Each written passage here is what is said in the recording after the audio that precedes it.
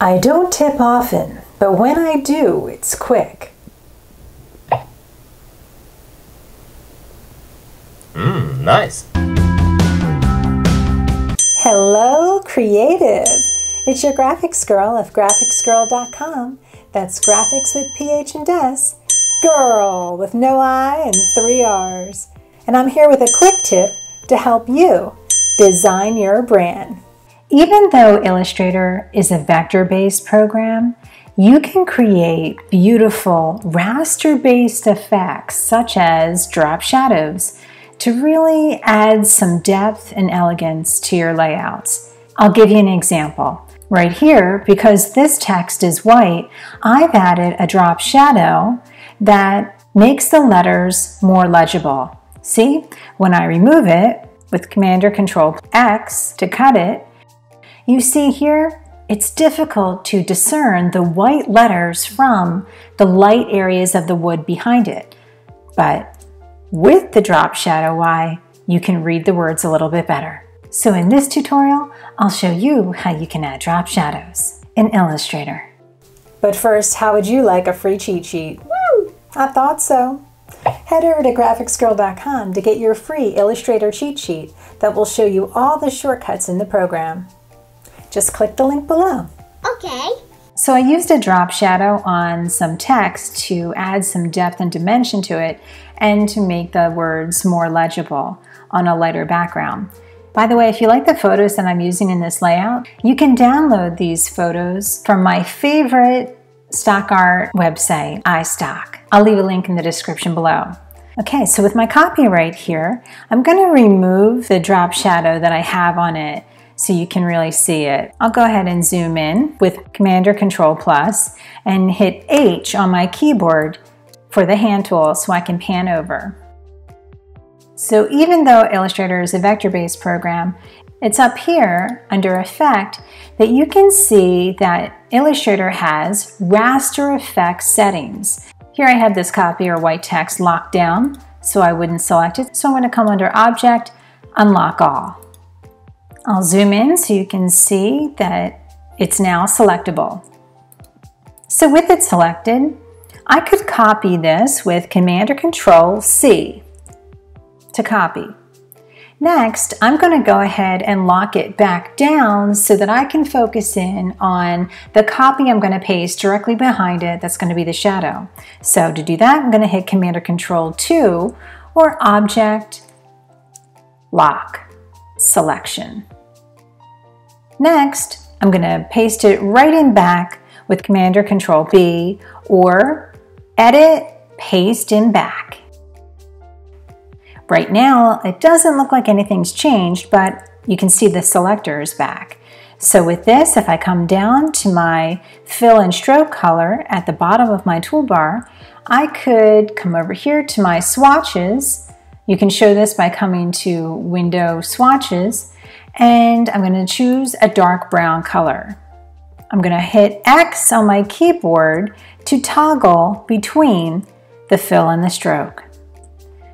And I'm going to put a brown fill. So now I have, instead of a white fill, I have a chocolate brown fill and a chocolate brown stroke.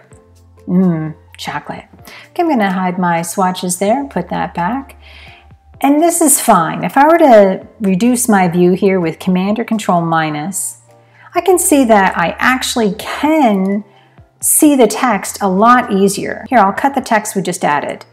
See? You really can see it a lot easier now. But, zoom back in, it's kind of harsh.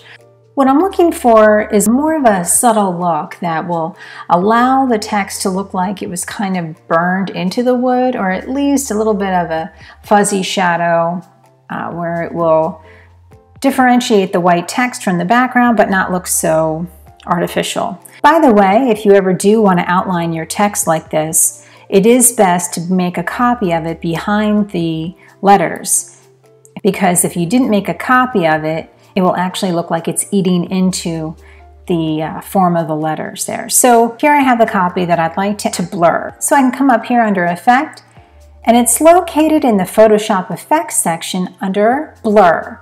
It's called Gaussian Blur.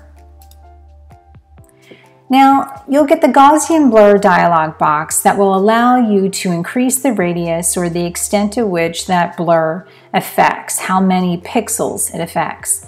So I'm going to go ahead and go with 4, but you could choose to toggle preview on and off until you get the right setting. Now, I'm at 800% magnification, so if it doesn't look beautiful for you, remember what you see is what you're going to get at 100%. So that looks pretty subtle, but let me come on back and play with it a little bit more. Some other fine-tuning that you might want to do to your blurred out shadows is to come here to transparency.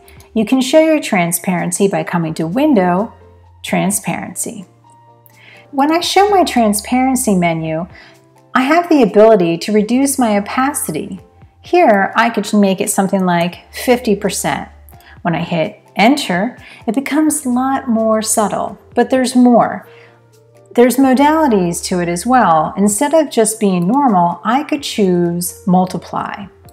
Multiply allows the background that it's in front of to kind of seep through. Multiply in general appears darker because the background is coming through.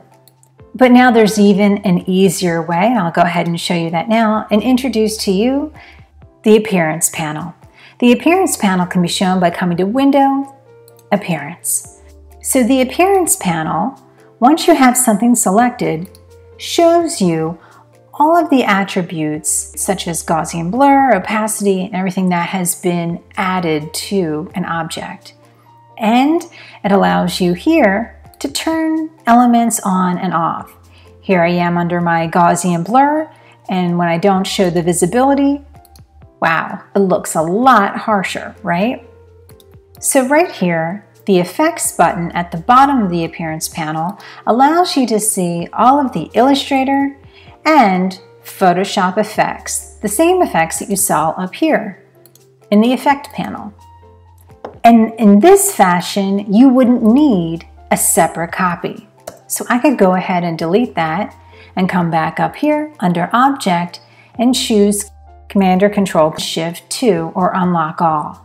So now I'll show you that you could just have your original text that you can add an effect to. The effect that you want to use is here under Effect, Stylize, Drop Shadow. And then a Drop Shadow dialog box appears that will allow you to, in the same fashion, have it normal or multiply. I'll go ahead and do my multiply. I could go ahead and click the Color panel right here. And if I want to bring back my swatches, they were right here. I could roll through and choose that brown again. And instead of having to go into the transparency panel, I could change the opacity right here. See how much simpler it is? So here you could also play around with the blur amount. Here I made it 0, no blur at all. So something that might be helpful is to turn the blur completely off and do your positioning first. So if I want it closer, say 0, 1, 0.01. Now it's extremely tight. See how close it is to it now. Now you can think about how much blur you might want. Okay, so you can see that adding a drop shadow effect to just one copy of your text is a lot faster. To create a drop shadow in Illustrator, you're going to come to the Effect menu. Whether you choose to make a separate object that you blur out or save yourself some time and just stylize with a drop shadow, whichever way you decide to make your drop shadows in Illustrator, remember, you can come to the Appearance panel to see what was applied and double-click that effect to modify it. If you found this video helpful, give it a like, share it with your friends, and please subscribe to my channel. And don't forget, for free marketing, branding, and design resources, head over to graphicsgrrrl.com. That's graphics with PH and S, grrrl with no I and 3 R's. And I'm here to help you design your brand.